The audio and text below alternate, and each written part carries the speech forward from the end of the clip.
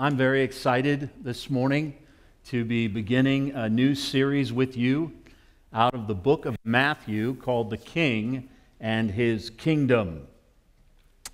And today we are going to talk about the rightful king. It's really interesting how many of you would agree that when there is an absence of good rulership, things go wrong. And you can take that wherever you want to go. But I'm just saying that it's true. And the writer of the book of Matthew, the disciple of Jesus Christ, wants you to know deeply, passionately, so much so that you will bow your knee in life before Him, that there is a king and that He has come. Amen? And it's important that you understand why He's the king. If I could take you into literature just for a moment, I'm not going to read it, but I would take you to a scene. You would come into a glen, and there would be a stone, a large boulder, and somehow there's a sword shoved down into this stone. Now you've come to know that there was a wizard by the name of Merlin who shoved it down into that rock magically. And the sword itself was magic. Anybody know the name of the sword? Excalibur. And there's a truth written on that sword, and I'm going to actually read to you what is engraved on the sword, and it's actually in Old English, and it says, "Whoso pulleth out this sword of this stone and anvil is rightwise king born of England."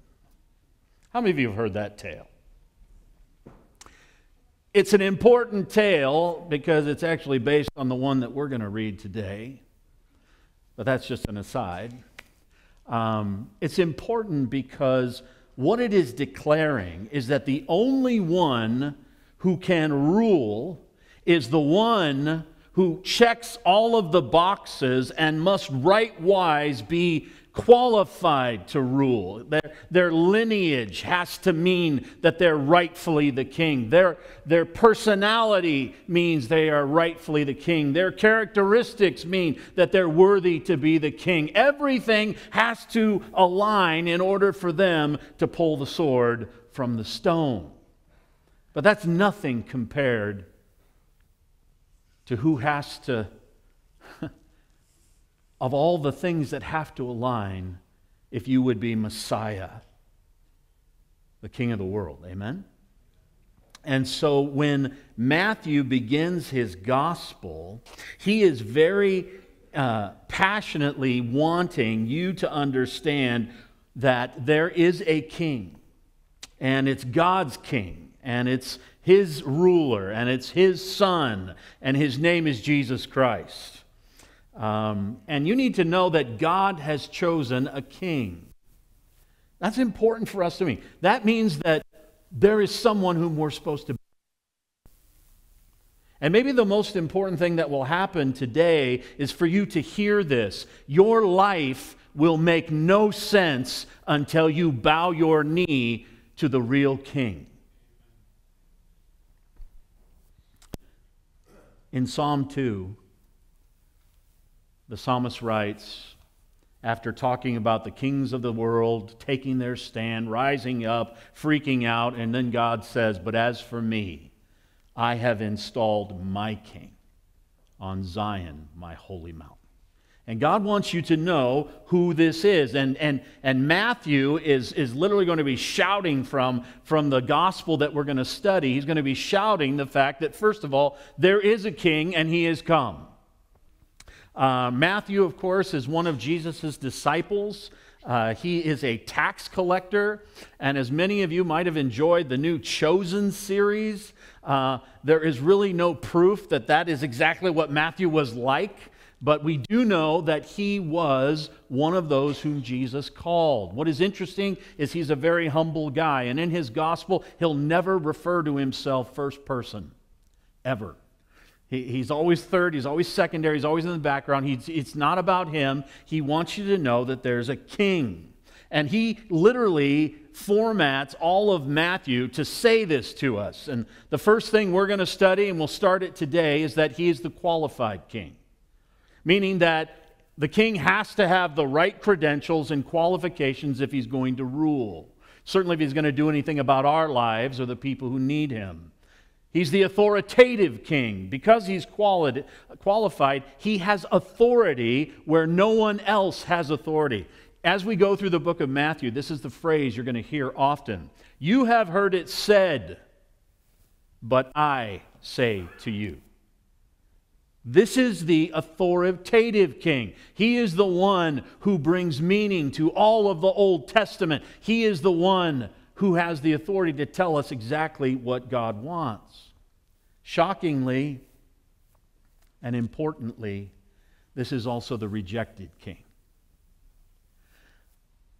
And how massively important is it that the long-promised king that God said he would send ended up standing, beaten, stripped of his dignity, and hearing the chants of the people he came to rule, crucify him, crucify him, crucify him. So this is also the rejected king.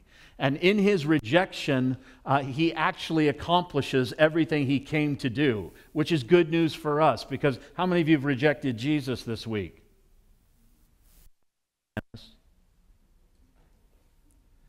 How many of you need to have God be bigger than your sin?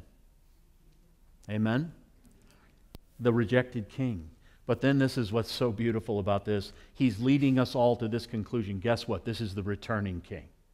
And the beginning of his return comes when he raises to new life from the grave, and then he gives his testimony and his commissioning to all of his disciples, and he literally rises up into heaven, and he says this great news, and it's news you all need to hear this morning: I'll be back. And when he comes, he will not come in obscurity. He will come as King of Kings and Lord of Lords, and we will be with him forever. Amen? Well, that's the story. So we're going to now begin the book of Romans. No, I literally feel like, okay, that's the whole thing. If you miss the kingship of Jesus, then you miss the book of Matthew. And there's a lot of good stuff in this gospel. Anybody ever heard of the Sermon on the Mount? In this gospel. Lord's Prayer? In this gospel. Parables? All in the gospel. So much in here. But everything in this gospel centers around this issue of, is Christ king? Now, in order for us to get that picture and to teach us this lesson, Matthew's going to start today with the genealogy. I like to think of genealogies as lessons in sanctification. Have you ever come upon a genealogy in your Bible reading? Aren't they fun? Isn't it exciting?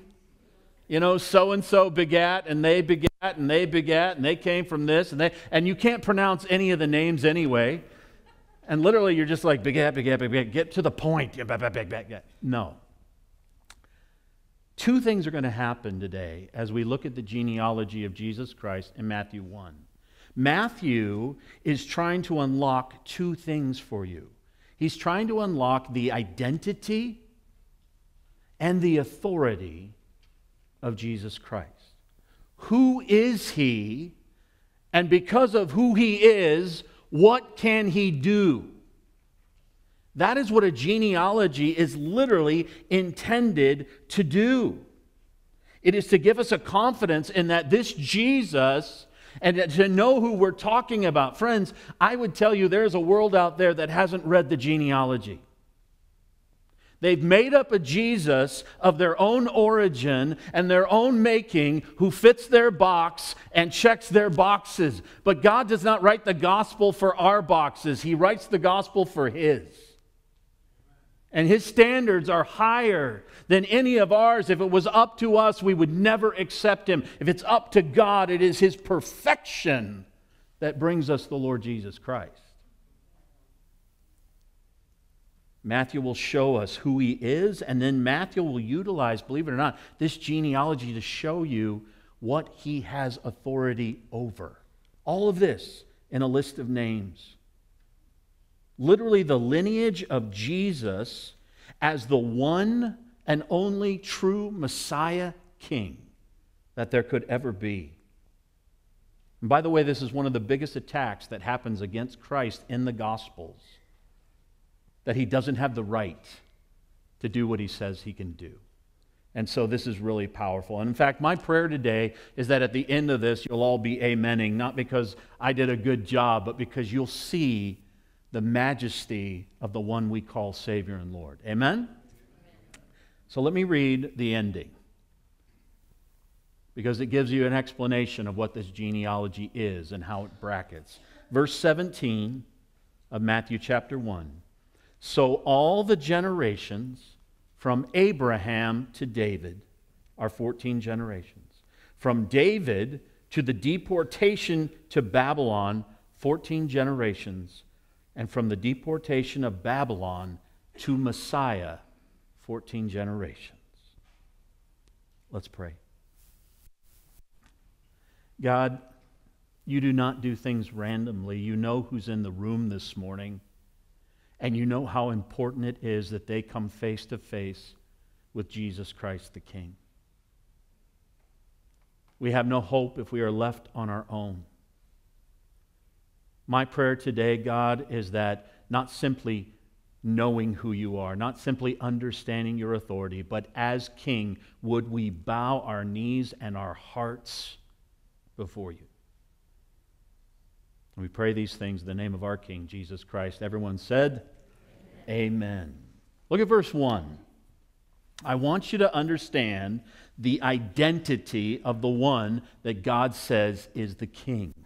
Verse 1 says, the record of the genealogy of Jesus the Messiah, the son of David, the son of Abraham. Jesus the Messiah. It is interesting, the word Messiah in the Greek means anointed one. The Messiah was the anointed one of God. It is a reference all the way back into the Old Testament of the one whom God has chosen and set apart to be all that he promised and everything that he said he would do in time and history. The Messiah is not a secondary character. The Messiah is the primary character of the Bible. Whoever this person is, this is what the entire book is about. The anointed one. In fact, in Luke 4:18, Jesus opens the scrolls before the Pharisees, and he says this. He quotes Isaiah. He says, "The Spirit of the Lord is on me because he has anointed me to preach good news to the poor." And when Jesus read that, and then he said, "This is being fulfilled in your midst," they picked up stones to kill him. Why? Because he was saying, I'm him. I'm the anointed one. Well, that's where you got to imagine, Matthew writes a gospel and he starts it by throwing down. Literally, this is not like, oh, here, read a nice story about a friendly Jewish prophet who did cool stuff. No, it's like, you have come face to face with Messiah, God. This man says he's God. He's God's son. He's the anointed one. The whole story's about him. Will you bow? That's where we start. We don't end there. It's not get to the end and go, oh, all hail King Jesus. He says, verse 1, get on your face. How does that fly in our culture? How's that fly in your own heart, which is so fiercely independent? The very first verse and the first words of the New Testament are, pancake yourself. Well, who is he? Identity. Literally, what is interesting, did you guys notice that he kind of starts weird, like weird historical order? The record of the genealogy of Jesus the Messiah, the son of David, the son of Abraham. Let me ask you, who lived first, David or Abraham? Why does he start with David? Because the entire genealogy literally centers around the kingship and the throne of David. It is all built upon David and moving out from David. Even though it is revealing to us who the Messiah is, Matthew is giving us a lesson that this genealogy it's all about Davidic authority. How many of you know that God made an eternal, everlasting covenant with David? And he said, someone from you will sit upon a throne, and he will rule not just in time's existence, out of time's existence, into eternity. How many of you think that's a pretty big promise? Wow. So this whole thing centers around the fact that whoever has come is the son of David, meaning he has the right legally to rule. And this is the heart of Matthew's genealogy. This is the true son of David. I did this last week, and I messed up my notes. But now I have them back, and I'll keep going. If you go into scriptures, you will find God's promise to David all over the place. But if you want a primary reference and you're writing down notes, write down this, 2 Samuel 7. In 2 Samuel 7, we record the Davidic covenant that God makes with David. There he says, your house and your kingdom will endure, and everything's fine until he says forever. God makes a promise to a mortal, but his promise is immortal. It's a forever promise. He says your throne will be established forever. And so the genealogy, and I'm not going to read all the names. Some of you were looking forward to that, just to watch me get low in front of you. I'm not going to do it. No, I'm not doing it. But you need to know that verses 1 through 6, these talk about the origins of David. These are the origins of David's ancestry.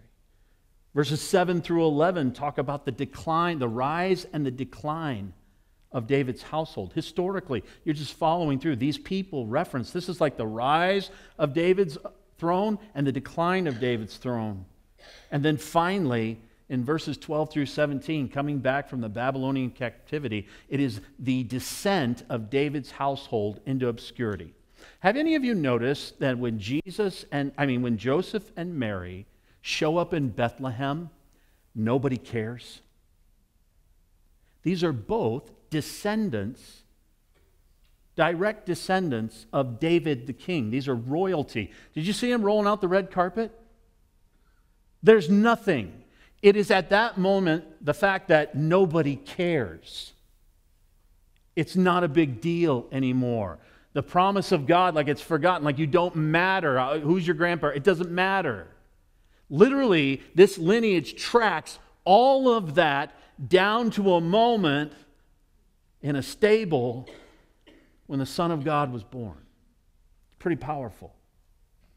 So this is amazing because what this genealogy is telling you, that all throughout all of that history, this Jesus is the hope and the king and the answer to this Davidic promise that God had made. I said this before. How many of you know that we are people who desperately need a king? Do you think it's any accident that there have been kings throughout history? Even sinful people know somebody's got to fix this mess. Amen? We get that. Here's the problem. Our sin is total rebellion against any kind of authority. And in case you think that's new, I'll take you all the way back to the end of the book of Judges. Did you ever hear this one? There was no king in Israel, and every man did what was right in his own eyes. Literally, after God had made all these promises, you have the descent of God's people into anarchy. And what was missing? They had no authority. They had no one to rule them, so they did whatever they want. How many of you know that's the spirit of our age right now? I mean, literally, everybody in our culture is driving around with a bumper sticker that says, "Vote for me." Isn't that true? Vote for me. I've got this. I know what should be done. If I just had my way and all you idiots would get in line. Oh, did I call you idiots? Wow. How many of you know that sin makes you stupid? Anybody sin this week? Just say. Apart from Jesus, are we not hopeless? Left on our own? But here is the promise. In the midst of the chaos of the descent of Israel into anarchy, along comes Isaiah. Isaiah chapter 11 verse 1 says this, a shoot will come up from the stump of Jesse. Literally, the Davidic line of kings that has been cut off and left alone. It says a shoot will come up from there, and from his roots a branch will bear fruit. Meaning what? That God is going to bring from obscurity a king with the right credentials to do something with the mess we've made. Is that good news to anybody? Does that sound familiar? And lo, one day, one will come forth whose origins are from old, whose fathers are Isildur and Anarion.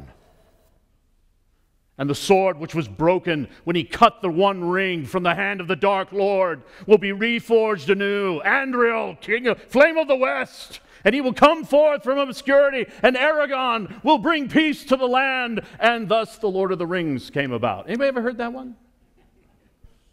Why? Because you've all heard this story in 100 different forms, because it's God's story and it's at the heart of mankind. Sin broke the world. Amen? And what are we longing for? Won't there be? Couldn't someone come? I know it seems so impossible. You know why it seems so impossible? I've so made a mess of this thing. How many of you know that God's never failed His promises, but we have? I have broken every covenant He's ever made in my own life personally. How about you? And you look at the mess and the broken and you're like, who could ever do this? And lo, in the very first pages of the New Testament, in the very first lines, you find the King whose origins are from beginning, who checks all the boxes. He is David's son. He's not just David's son, he's Abraham's son. Did you catch that? Oh, this is so good, because he's not just qualified to be king. You see, if he was just the king and he could just rule on the throne, it would be a temporary thing. But then you go, wait, what? You said Abraham's son? Okay, jump back. We're going further back in Scripture. I'm going to end up in Genesis 12 and Genesis 18. And what am I going to read there? I'm going to read the Abrahamic covenant. And what will I find when I read the Abrahamic covenant? Genesis 12, 2 through 3. I will make you a great nation, God promised Abraham. I will bless you and make your name great, and you shall be a blessing. And I will bless those who bless you. I will curse those who curse you. And in you all the families of the earth shall be blessed. Meaning, Abraham, from your body, from your seed, one will come forth who will bless all of us. God promised Abraham that he'd be given a land, that he would become a great nation, but there was a third one, and it was that through him, through his seed, one would come forth, and all of us would find blessing. That is code for life again. Pretty powerful. Friends, we just got through with the book of Daniel. How many of you know that God protects His people, Israel, because they were the vehicle through whom He would bring Messiah? He chose them from the beginning. They're no more saved than any of us in this room, but we are all saved through the one that came through them, the Messiah. How many of you know Jesus is a Jew? And God brought them and protected them and kept His promises, and all these things aligned so that one would come. How's He going to do that? Well, just like God provided a ram on Mount Moriah for Abraham, God was going to provide a lamb for you and I. Amen? So that this is not just David's son, that somehow this king becomes so much more. He becomes the sacrifice. I just don't want you to miss this, friends. I have so much going on in my head. I'm going to get us in trouble. The hope of the world is a person. It's not a state of being. It's not world peace. It's Jesus Christ. Amen. That's it. That's it. I think it is telling that this genealogy starts with Abraham begat Isaac. And if you know the Old Testament, it starts with the need for the supernatural provision of God for a son. And guess how it ends? The supernatural provision of God who brings the Son. That's the whole genealogy. That's the whole story. He is Abraham's son. And I think that leads us to the most important thing. This is not just David's son. This is not just Abraham's son. This is the Son of God. It is so significant as you go through this genealogy, gang. When you get to verse 16, it says, Jacob was the father of Joseph, the husband of Mary, enter Mary, by whom Jesus was born. The grammatical construction of this verse is like a megaphone. What it is saying is that if you have a King James here today, you're reading through the begats. And they begat so-and-so, and they begat, and they begat, and they begat, and they begat, and they begat. And when they get to the end, but they didn't begat. Because this one came from a different origin. And it's explained as you go down a little bit further in the chapter. Verse 25 makes it very clear that this one was not begotten of man. This one did not have this fallen sin nature of mankind. Why? Because he was born of a virgin, born by the power of the Holy Spirit. So this one is something greater. The angel answered and said, the Holy Spirit will come upon you, and the power of the Most High will overshadow you. And for that reason, the Holy Child shall be called the Son of God.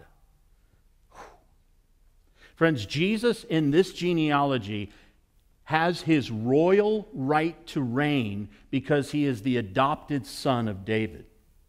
Now, some of you are like, wait a minute. Doesn't he have to be from David? Well, just go over into Luke chapter 3, and you can read Mary's genealogy, who also happens to be a direct descendant of David.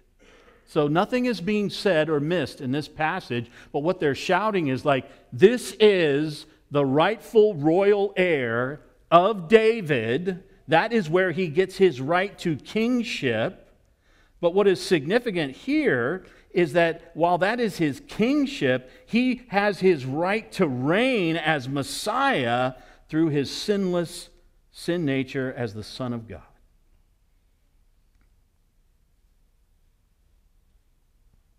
So what do you have? You have a very qualified person whose origins go back. If you go to the book of Luke, it takes you all the way back to Adam. This is the king.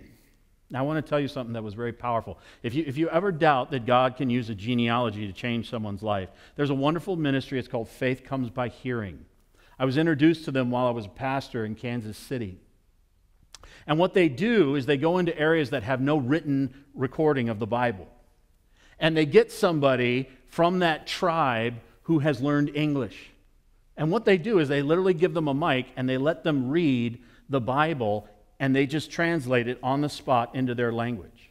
It's not perfect, but they do that. And then what they do is they go into these communities where there's no written word of God, but now they have a recording on it, and they put it like on one of these Bose speaker boom boxes, and they invite everybody to hear it. This is a story that repeats itself often. The guy who was telling it, he was there that day that they happened. They brought it, and 4 villages came together. And guess what was the very first thing that they recorded? They record the New Testament, so they start where? A genealogy. Did you know that in that tribal community, the greatest persons are the persons who can trace their their ancestry back the furthest?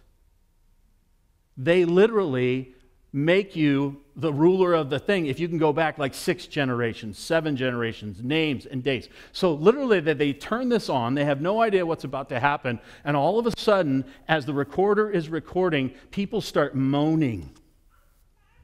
And they're dancing back and forth, and they just start shaking like this, and then And literally the missionary's like, we have messed up. Something's terrible. And literally in the middle of it, you have 4 villages of people prostrating themselves on the ground. Because they've never, ever encountered anyone like this. He's not just the son of David. He's not just the son of Abraham. You know what made sense to them before they even got to the end of the genealogy? Was that this was the Son of God. And they needed to bow before him.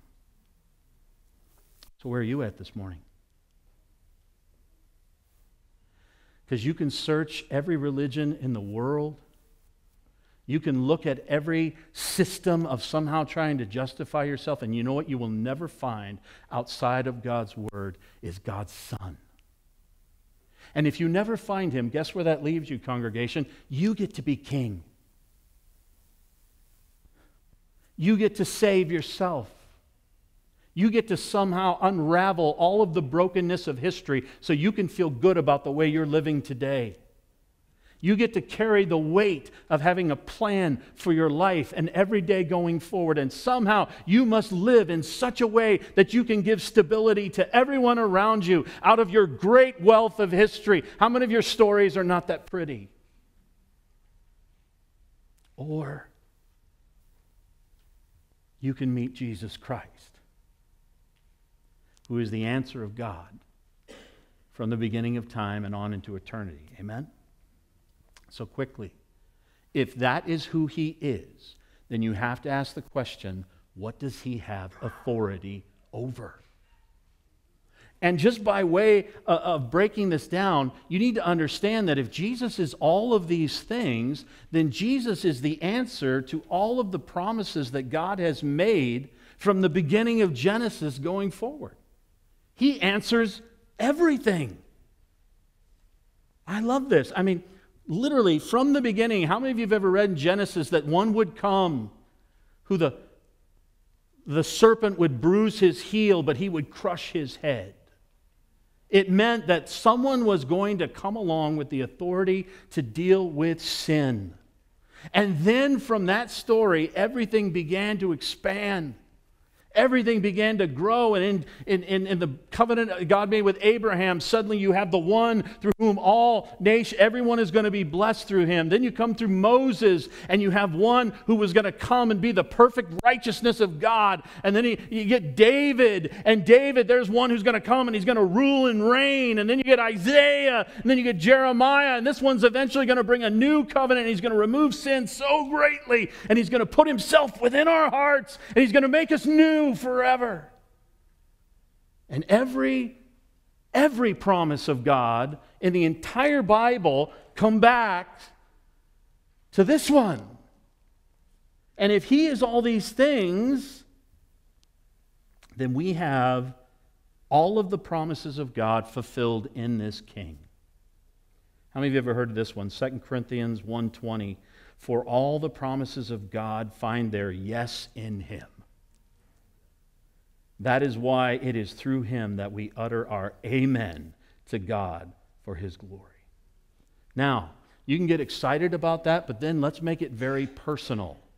That means that this king is the answer to all of our brokenness. How many are a little bit by your pastor? I know there's a lot of problems in the world, but you should see mine. Any of you feel that way? Who's self-focused? Come on, are you with me? We're redeemed. We can be okay with it. I know there's a lot of stuff in the world, but it's my broken that keeps me up at night. And suddenly what you're saying is that there is one who has authority over all of this. This genealogy, friends, listen to this. This genealogy is a walk through the brokenness of mankind. Hey, I'm glad God made Abraham some promises. What did they do with those? How did that end up? Well, they spent 400 years in captivity in Egypt, and then they managed to get themselves abused by every nation. They never fully possessed the land. They still don't to this day. Why? Did God mess up? Or did sin enter in? And you have a history full of unending ups and downs and roller coaster rides. God made David a promise. I mean, can you imagine getting that promise? David, God of eternity says to you, I make a vow to you that you and your offspring will rule for eternity. What? How many of you might do some more improvements to the palace? Anybody else? Like, let's put in a hot tub. We're going to be here a while. It's just great. But how many of you know how the stories of the lineage of David end? You know where they end? In Babylon, in idolatry, in broken, in sin. And you look at this unfolding picture of history, and it is so stinking depressing. Why? Because we break stuff. How many of you guys know that? Sin breaks stuff. But the question is, does God fulfill His promises because of our faithfulness or despite our unfaithfulness? The fact is, God's promises cannot be thwarted by my broken. Anybody say amen to that? God's promises cannot be thwarted by the reality that sin is being overcome by Jesus Christ. And how many of you know that you were a pretty good sinner at once in a time and you still struggle with it, but how many of you look a little more like Jesus today? Come on, testify. Who's been changed by Jesus Christ? What is that? That is the promise of God. How many of you should not be here today? I'm not saying it's so great to be here. I'm saying, how many of you shouldn't be saved? You shouldn't have a hope. You shouldn't have any confidence. You should be dreading eternity. How many of you shouldn't be here? But you're here. Look around. Somebody say amen. You're saved.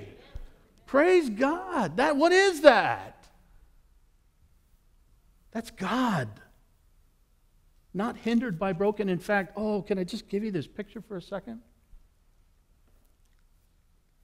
All of our failure leads to the cross.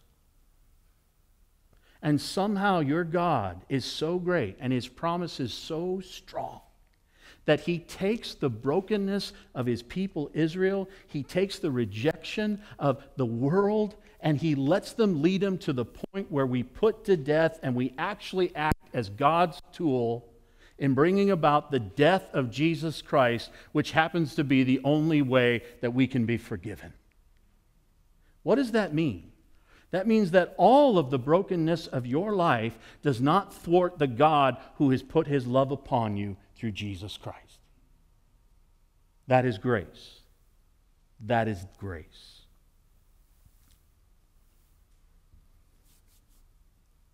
So where does that leave us? What I love is His accessibility. His accessibility. Now, I know this is going to be a little bit of a Sunday school lesson, but let's just imagine we're sitting there. We just got the book of Matthew hot off the presses. Some of you are tanners and fishermen and you've got all your dyes in the purple and we're all looking all New Testament. Okay, we're there. You with me? And we're sitting there and they pull out the letter of Matthew. And they begin the genealogy, and we're just like, oh, wow, that's who he was. He was the king. He was the king, right? And they start reading through it. And then all of a sudden, as they're reading, they're like, Abraham begat Isaac, and Isaac begat Jacob. Yes, our aunt, that's great. And Jacob, he begat Judah, and Judah begat, Perez and Zerah by Tamar. We're like,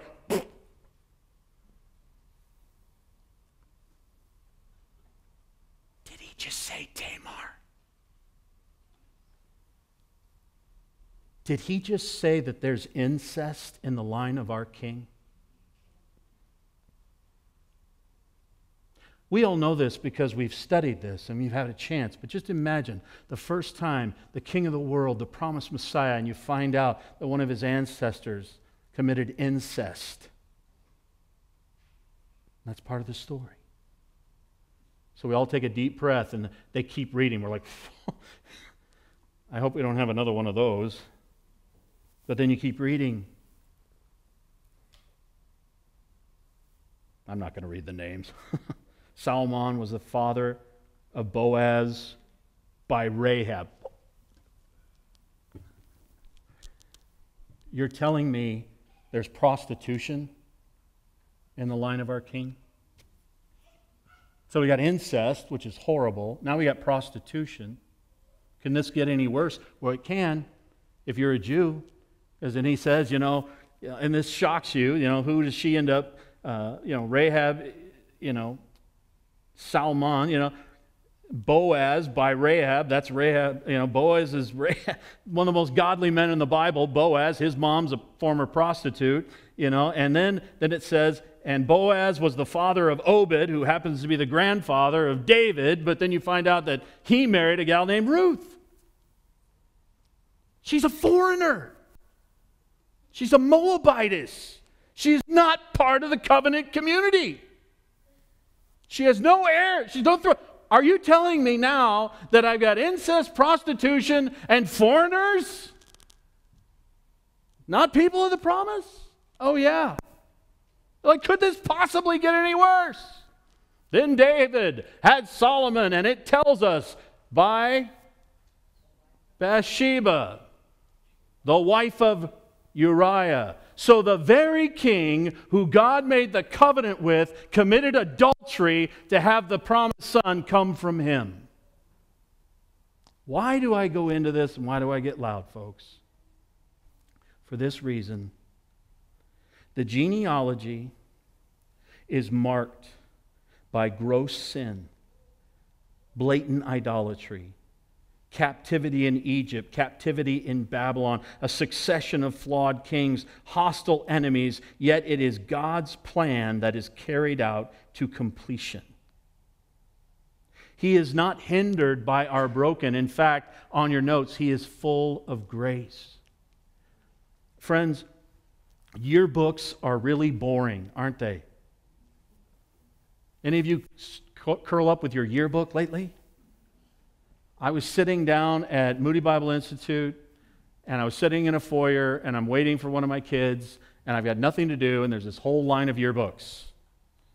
And I open them. I'm like, wow, bunch of people. And then I find me.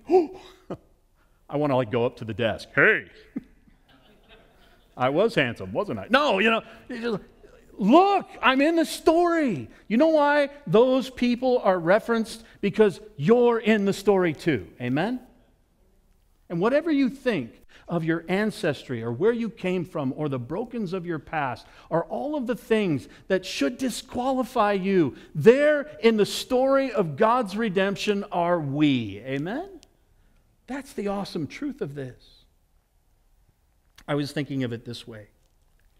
And this is hopefully some grace for all of you. I just took down my Christmas lights. And I have a good reason. I am lazy, but that's not the reason. Our house is on a very dark street, and there's just not a lot of light. And so it is so nice when Christmas comes around to just have it all lit up with lights and everything. And so I'm like, I don't want to take them down because I like pulling in a nice, warm, pretty, all this kind of stuff. But anyway, when you take down your Christmas lights, I've learned painfully over time to be more careful how I take them down. And I try to wrap them in a certain way so that when I go to get them next year, they just unwrap. Because there have been many years that I have created the Tangle box of doom, And you get there and there's these Christmas lights and they are just a big knotted ball. And if you're anything like me, 5 minutes into unknotting this, I'm like, Home Depot, I'm getting new ones. I'm like, I'm not doing this. This is like my life. It is not worth it to me to unravel this. Well, guess what, you big string of lights?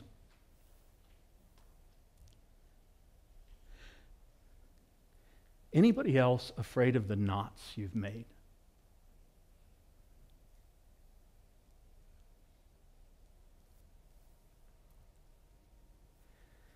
I got some humdingers in this box. And they should disqualify you. And if God is who He is and He loves righteousness and the beauty of holiness, what's the first thing He should do with me? But He's not like that. This King is willing to take the time, and it is His kindness that leads us to repentance.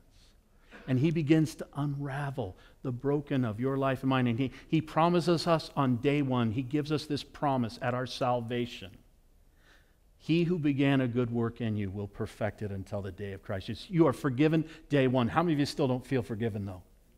And you just look where, and He has promised, I'll never leave you, I'll never forsake you. And He is taking that thing apart. And then, shock of all shocks, He takes my life and your life. And then He sets it on display in a dark world.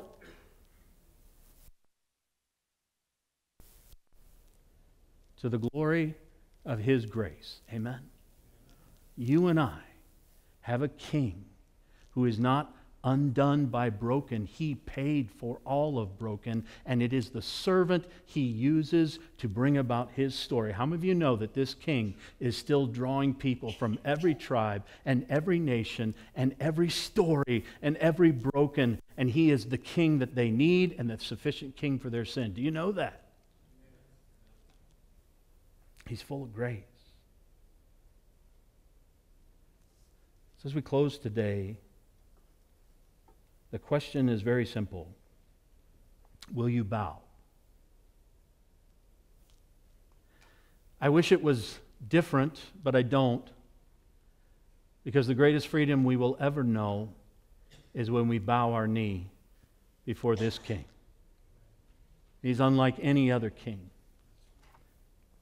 He has the power to forgive our sins. He has the power to bring life out of death.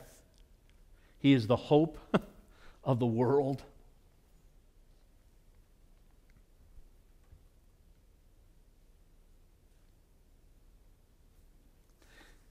You know, when I say that, I mean, as a Christian, we get to practice bowing a lot.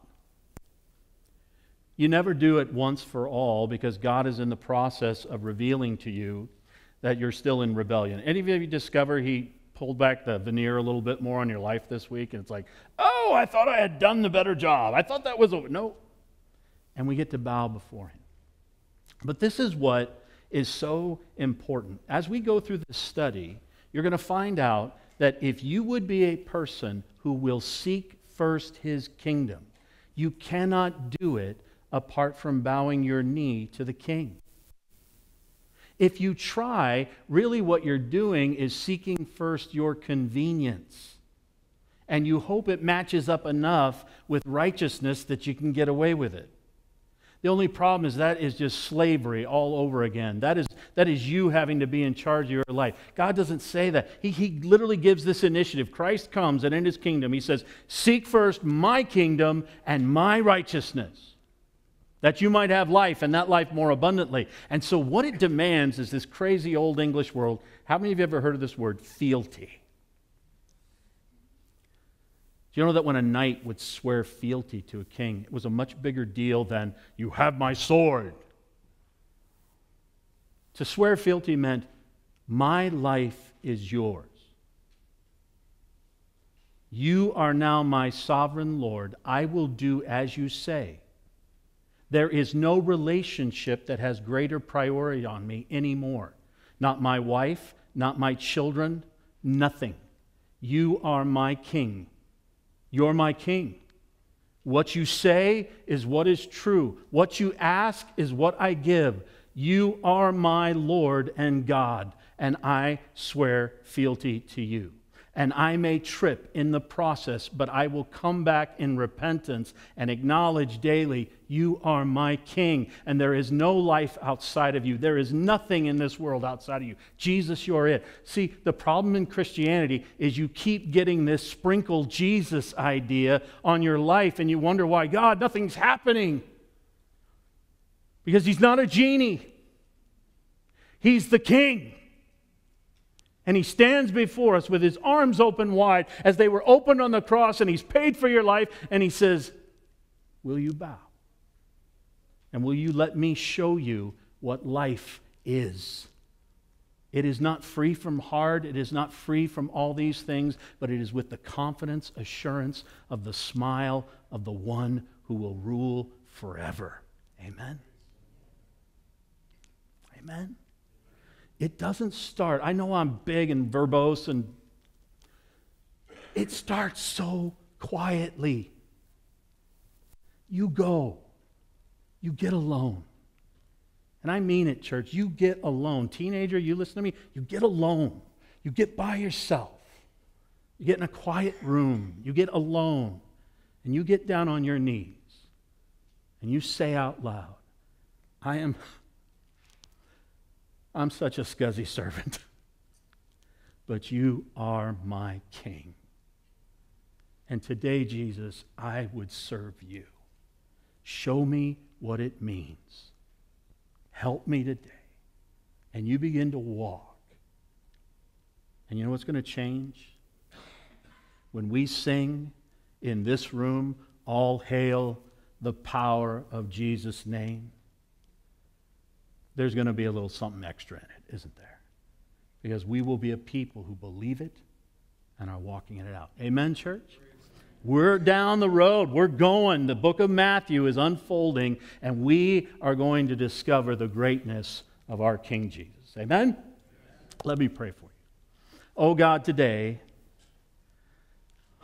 we are not great.